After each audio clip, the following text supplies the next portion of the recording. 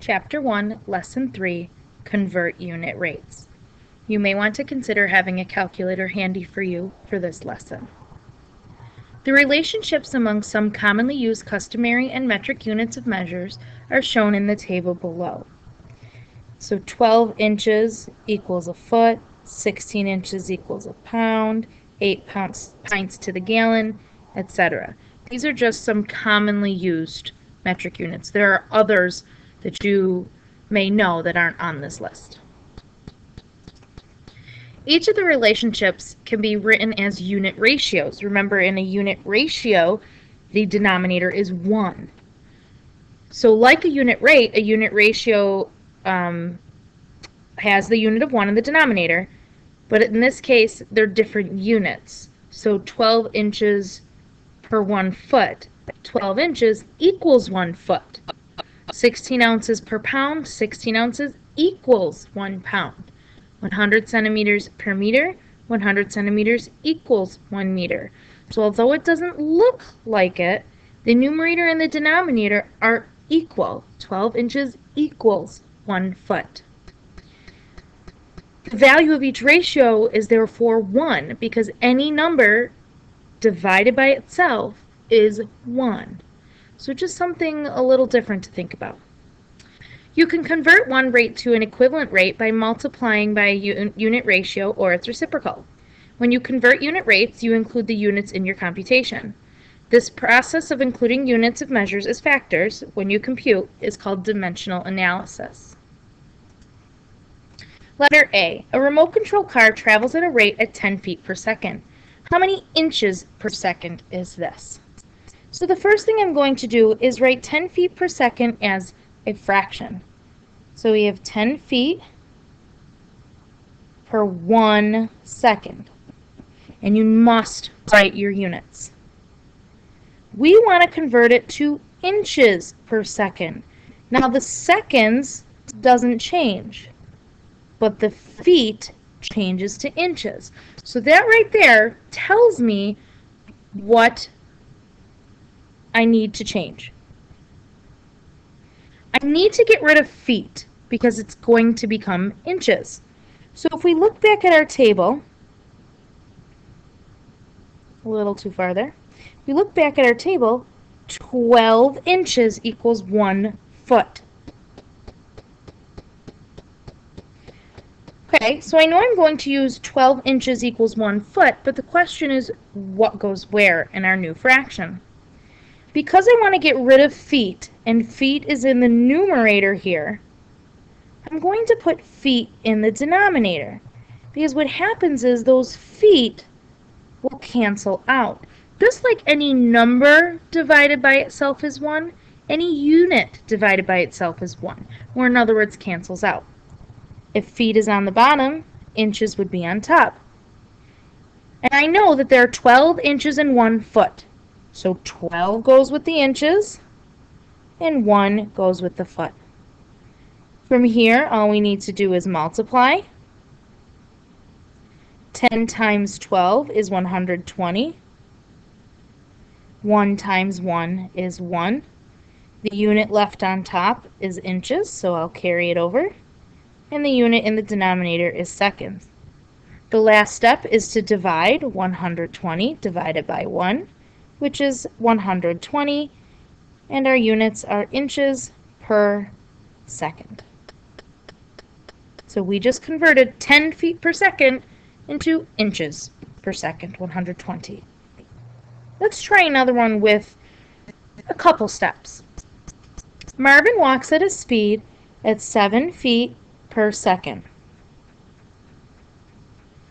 How many feet per hour is this? So what we're changing is seconds into hours. However, we can't go from seconds to hours just like that. We have to first go from seconds to minutes and then minutes to hours. I don't know how many seconds are in an hour, but I can tell you how many seconds are in a minute and how many minutes are in an hour. So here we're actually going to do a couple steps. First things first, we need to change seconds. Since seconds is in the denominator, I'm going to put it in the numerator. Now, again, I can't change it right to hours, so the first thing I'm going to do is change it to minutes. The seconds will cancel out, which is exactly what I want. And I know that there are 60 seconds in 1 minute. So now we need to change our minutes because we still need hours. So because I'm changing that, minutes is in the denominator, I'm going to put it in the numerator. And I can go from minutes to hours, and that'll get rid of our minutes. There are 60 minutes in 1 hour. Now the units I have left are feet and hours, which is exactly what I want. Now we can multiply. On your calculator, multiply 7 times 60 times 60. You get 25,200 over 1 times 1 times 1 is 1. Divide, and you still get the same answer of 25,200. And our units, feet per hour.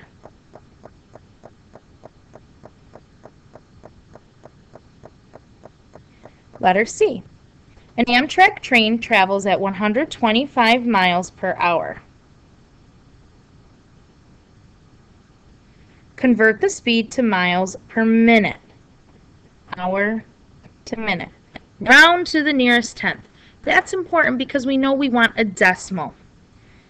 So here we go. I want to change hours to minutes. Since I'm changing hours and it's in the denominator, I'm going to place it in the numerator.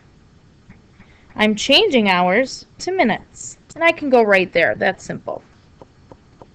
So the hours cancel, which is exactly what I want, and I'm left with miles and minutes. Well, there are 60 minutes in an hour, so make sure you place the 60 next to the minute label and the 1 next to the hour label.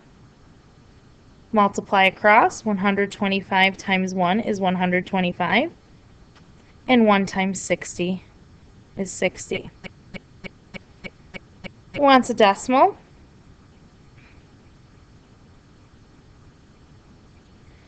$60 goes into 125 twice, which is 120. Subtract and get 5. Add a decimal point. 60 cannot go into 50. Add another 0. 60 goes into 500 8 times, which is 480. And we're going to stop right there.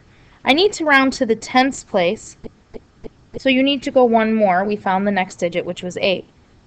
So find your place, look next door, 5 or greater, add 1 more.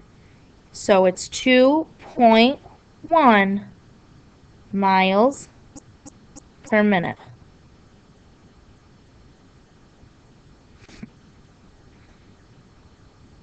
Letter D. The swordfish can swim at a rate of 60 miles per hour.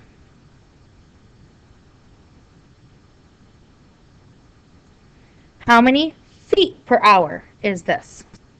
It gives us the conversion right here, but it is in your chart.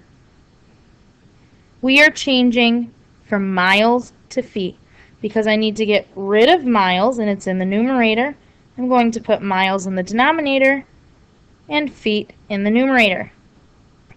There are 5,280 feet in 1 mile. The miles cancel, and now we multiply.